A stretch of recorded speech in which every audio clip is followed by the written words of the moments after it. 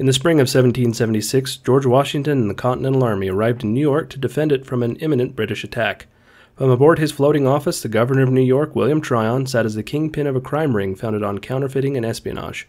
With the British forces still 800 miles away, Tryon and New York City Mayor David Matthews developed a plot to bring a swift conclusion to the American Rebellion by killing George Washington.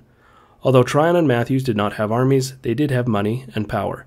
They targeted Americans inside and outside the Continental Army who could be persuaded to cooperate with the obviously winning side and make a bit of money at the same time.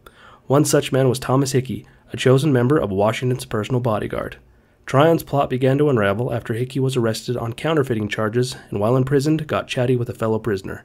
The plot was confirmed by an iron mill foreman who learned of the plan after pretending to be a loyalist among his workers. Of those part of the conspiracy, only one man was executed, Thomas Hickey, who was publicly hanged for treason on June 28, 1776.